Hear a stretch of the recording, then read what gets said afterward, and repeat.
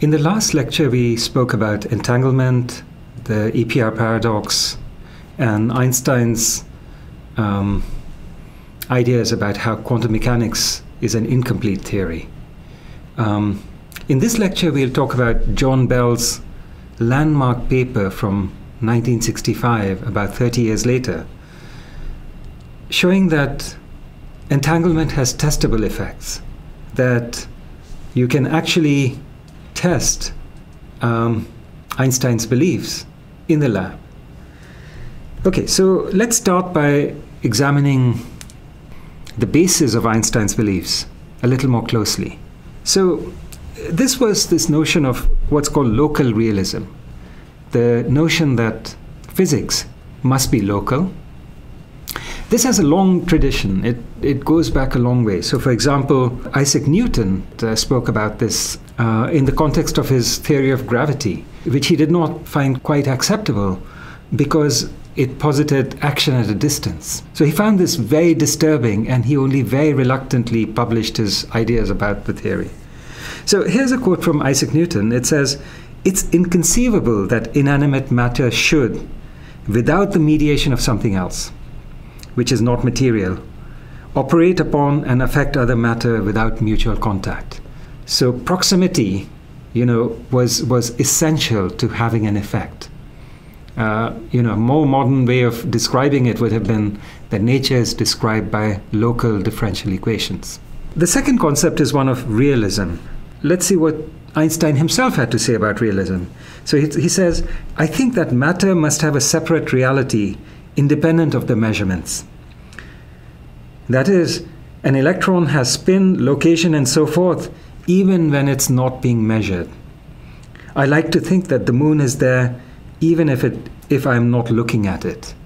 So this is getting at the heart of the matter of quantum mechanics, where one speaks about a system being in superposition, the quantum state being the superposition state when one's not looking at it. And it's only when you measure the state that the physical quantity of interest actually appears. And this is what Einstein found very troubling and problematic. Okay, so in view of this, let's go back and re-examine the EPR paradox just very quickly. So remember, in the EPR paradox, we had two qubits in a Bell state. So the thought was when these two qubits were brought close to each other and they interacted with each other, they got into this entangled state. And then we separated these qubits by a very large distance. Now, we also saw last time that the Bell state we could equally describe as an equal superposition of 0, 0, and 1, 1, or as an equal superposition of plus, plus, and minus, minus. Okay, so now here's where the locality and realism comes in.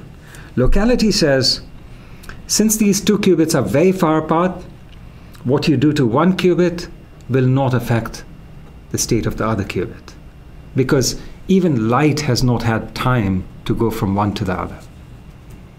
Realism says the quantities, there were two quantities that we were interested in measuring about these qubits. One was the bit, 0 or 1, and the other was a sign, plus or minus.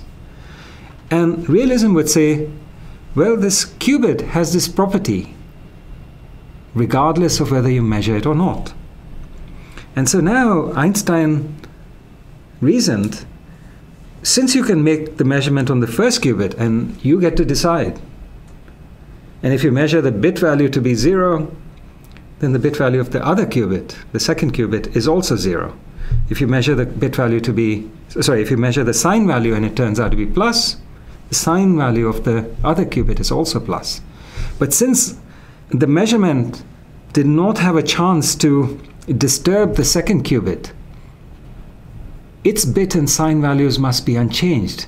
And so, in fact, it must be the case, in principle, you could have obtained either one without disturbing the other.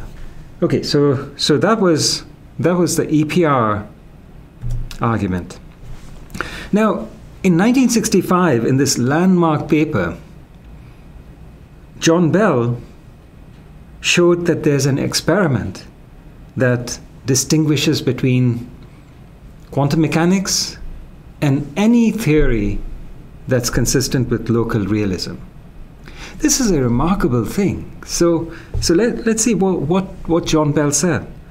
Well, what John Bell said is that there's a particular experiment that you could perform, and then you, based on this experiment, you collect your data, and your data will say either that a certain quantity that you estimate, let's call that estimate E is going to be less than or equal to 3/4 if nature behaves according to, if nature behaves consistently with some local realism theory.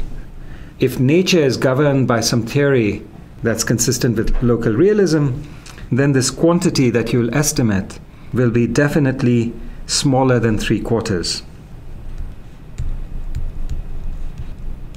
On the other hand, if nature is governed by quantum mechanics, then E should be, well, ideally it'll be cosine squared pi by 8, which is about 0.85.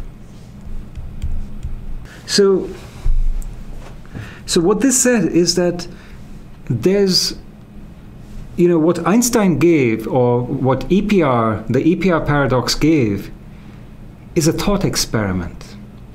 It was not an experiment you could actually perform to tell the difference between quantum mechanics and local realism. 30 years later, Bell was able to actually give an experiment that could distinguish between the two. This experiment was since performed, and it's been repeated many, many times to increasing degrees of accuracy. And the results have always been consistent with quantum mechanics and inconsistent with local realism. So the inescapable conclusion is that we have to live with this so-called incompleteness of quantum mechanics. There are certain questions we just cannot ask about nature. We have to live with an uncertainty principle. We have to live with this idea that when you're not looking at it, maybe the moon's not there. Well, at least at the subatomic level. Here's another thing to think about. By the end of this lecture, you'll actually understand the details of Bell's experiment, the Bell inequalities. This is something that, if Einstein had understood back in 1935, he would have saved 2 decades of his life that he spent looking for such a theory that was consistent with local realism. Okay, so this may seem remarkable given that many of you have no background in quantum mechanics, and this is just our 4th lecture. The reason we can do this is, well, first, because Bell's experiment has since been simplified a great deal. And secondly, because we are going to be speaking in this language of quantum computation and quantum information. And that's going to simplify our explanation, understanding, the narrative of about this experiment a great deal.